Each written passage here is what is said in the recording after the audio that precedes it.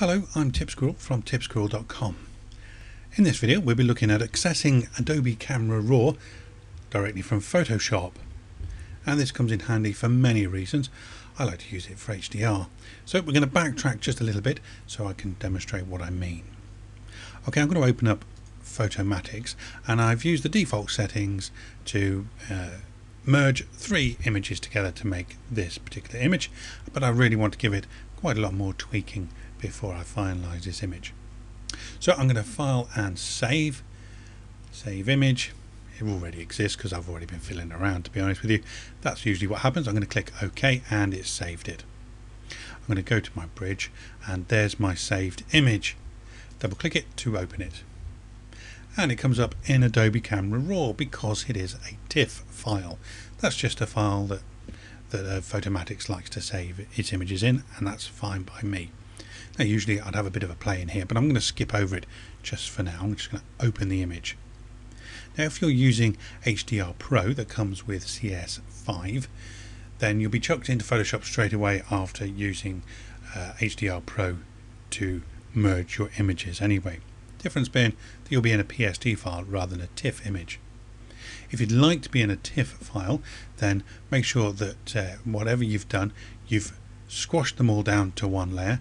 Just right click over here in the layers palette and then you can just flatten the image, and that'll work well, and then you can open it and save as a TIFF file and then open it via the bridge like we've just done.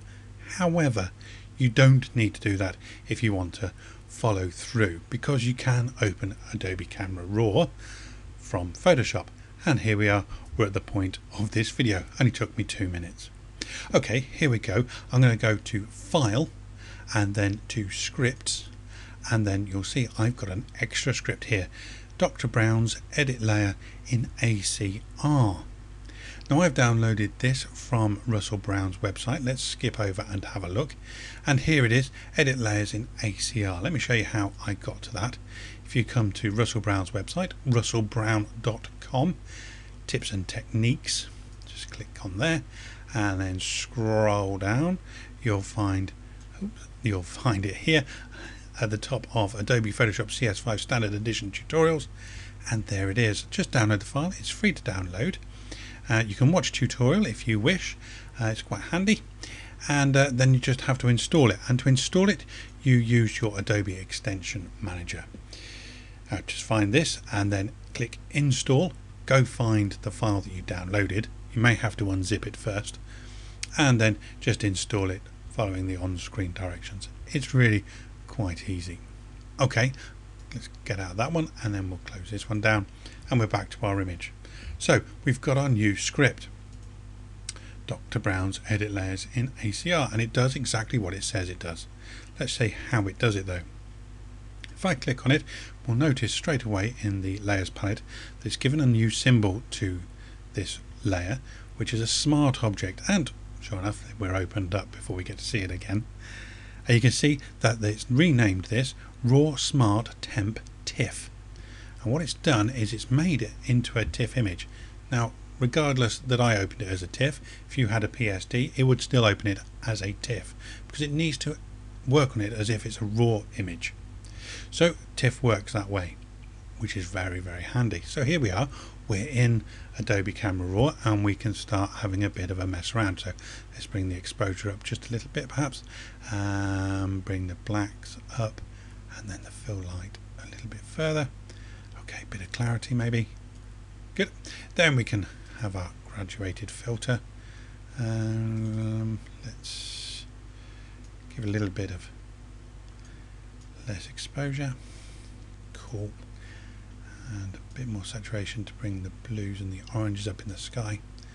Good stuff. Let's just click the hand again to bring us back to the beginning.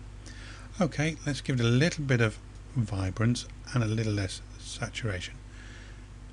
Okay, I'm happy with that, and click OK. And there we are. We've done quite a lot of work in that already, but we have done nothing in Photoshop. Now I'm thinking what I'd like is a nice little soft vignette. but that means going back to Adobe Camera Raw. Now this time I don't need to go over to the file menu and choose the script. I can just double click on this layer because it is still a smart object, and it'll just open it up in Adobe Camera Raw again. And now I can go over, add a bit of a vignette, soft vignette, good, feather it out a bit, click OK, and I can keep going backwards and forwards as much as I like. And there we go. So in a matter of minutes we've gone from this to this, doing nothing in Photoshop whatsoever. Now I could go over and start sharpening or whatever I'd like to do in Photoshop, maybe do some spot healing. There's a bug there that was moving around. There's all sorts of things I could be doing, but I've done a lot of work here that would have taken me a lot of layers, maybe a hue saturation layer with a mask. I would have done a curves layer perhaps, and all manner of things, but I've done them all here through Adobe Camera Raw, and I can keep going back and back as much as I like. So there we are, accessing Adobe Camera Raw directly from Photoshop with thanks to Russell Brown. I'm Tip Squirrel from tipsquirrel.com. Thanks very much for watching.